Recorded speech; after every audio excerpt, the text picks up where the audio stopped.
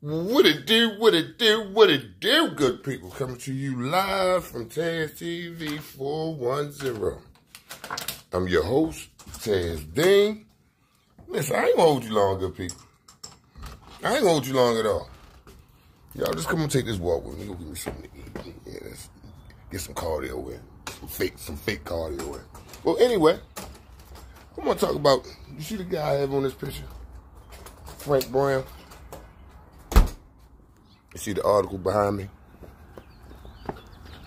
Yeah. Now, last I've been counting, and it's this not a video. This not nothing pertaining. I ain't going that far as with the kids, even though we had about what 8 kids.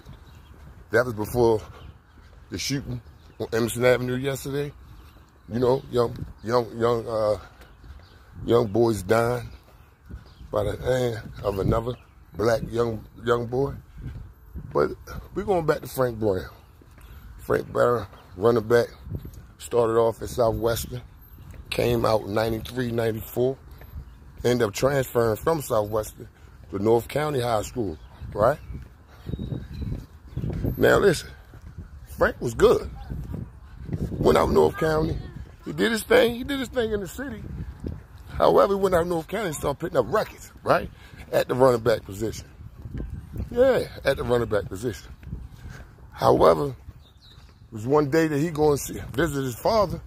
It's all in the article. He going to visit his father.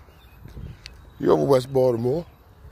South Baltimore, matter of fact, where I'm at right now. So he going to visit his dad. In the meantime, wanting to go see his dad, he got fired on.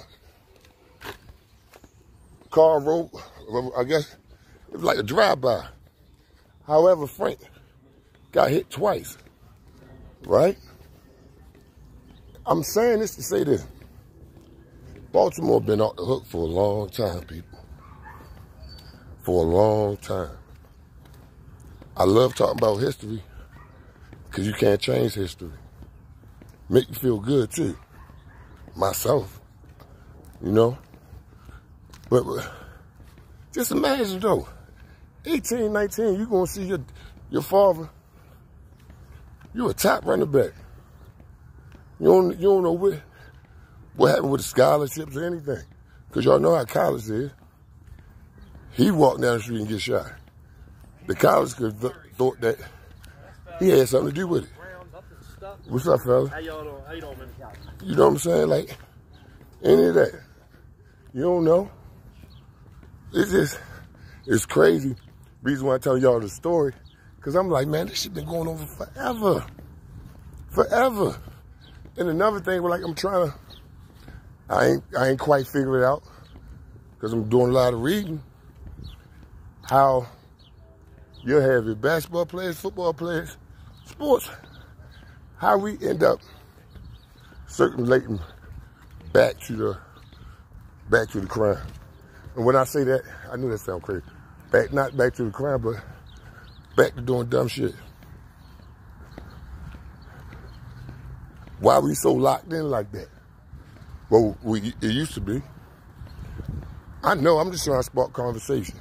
Well, I have an opinion. I'm just trying to spark conversation.